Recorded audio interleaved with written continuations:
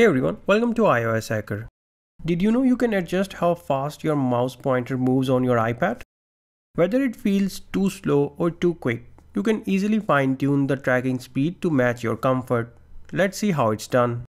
First, make sure your mouse is connected to your iPad. You can either use a Bluetooth mouse or a wired one with an adapter. If it's not connected yet, go to Settings and tap on Bluetooth from the side pane and pair your mouse with your iPad. Once your mouse is connected, open the Settings app. Now tap on General. When your mouse is connected to your iPad, you will see the trackpad and mouse setting here. Tap on it. Here you will see the tracking speed slider. Move it to the right to make the pointer move faster or to the left to slow it down. You can test the speed instantly by moving your mouse.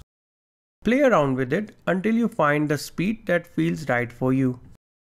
And that's it. You have successfully changed your mouse tracking speed on the iPad. If you found this tutorial helpful, don't forget to like, subscribe and hit the bell icon for more iPad tips. Thanks for watching.